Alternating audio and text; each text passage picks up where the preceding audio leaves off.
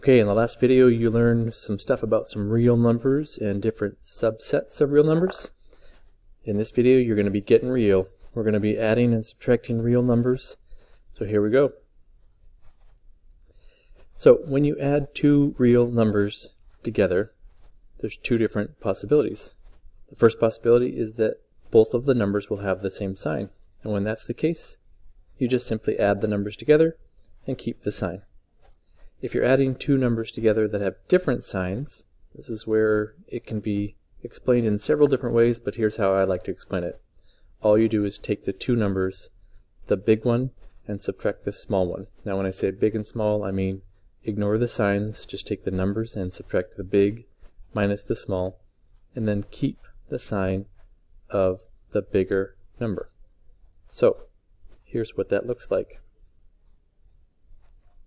Here's an example. Negative 12 plus 7. Negative 12 is a negative number, 7 is a positive number. These signs are different. So all I'm going to do is take the numbers themselves, 12 and 7, and subtract the big one minus the small one, and get 5. Now the bigger number in this problem is 12, and it's the negative, so I'm going to keep that sign, say, negative 5.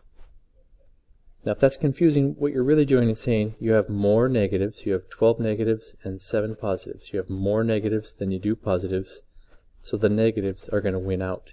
That's why your answer is negative 5. In the second example, negative 18 plus negative 2, the signs are the same, so you just take and add the two numbers together to get 20, and then you keep the sign. Since both of them are negative, the answer is going to be negative. Okay. Now, you try. Try these two problems. Alright, so in this first example, or I should say the third example, negative 15 and negative 8, the signs are exactly the same. So you're just going to add 15 plus 8 to get 23, and then keep the sign, which is negative. In the second example, the signs are different. So you take the bigger one, 42, subtract the smaller one, 10, and you get 32. Now the bigger number is 42, it's positive, so your answer is going to be positive. And you can either just leave it, or you can actually write the positive symbol, it doesn't really matter. Alright, that was adding. Now when you subtract two real numbers, again, there are several ways to do these problems, several ways to explain it. Here's the algebraic way. Every time you see a subtraction, you're going to change the subtraction to adding the opposite. And once you've switched it to an addition problem, then you follow the addition rules. So what does that look like? So adding the opposite means if I had 4 minus 1, I would change that to 4. I'm going to change subtraction to adding the opposite. Now in this problem it looks like it's making it more complicated, but you're going to learn a skill so that you can apply it to more complicated problems later.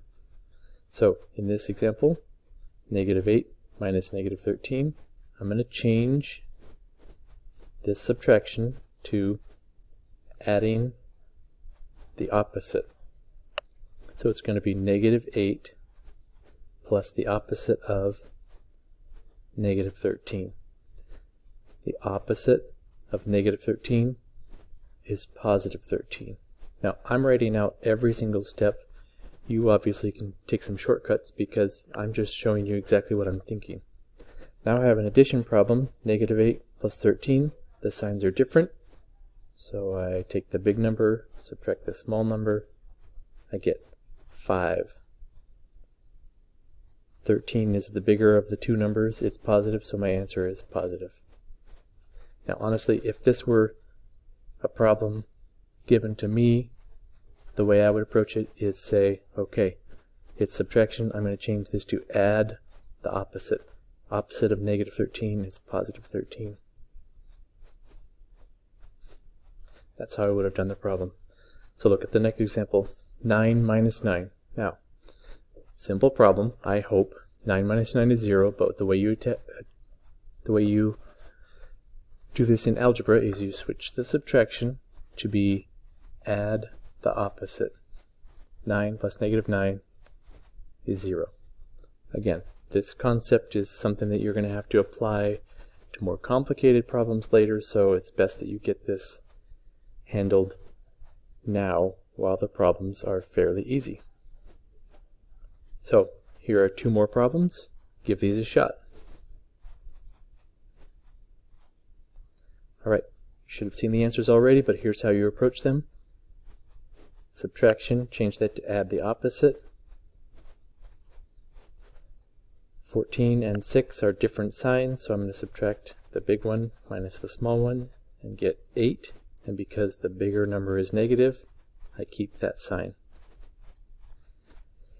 Now here's where it starts to get complicated when you have multiple signs and multiple numbers, but again, negative 3 minus 3, I'm going to make this add the opposite. I'm going to change the subtraction to adding the opposite.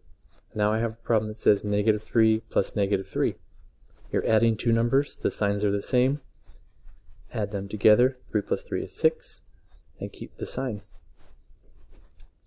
These are one of the most commonly missed problems because the more the signs show up, or the more negative signs that show up, the more complicated it gets, the easier it is for people to get confused.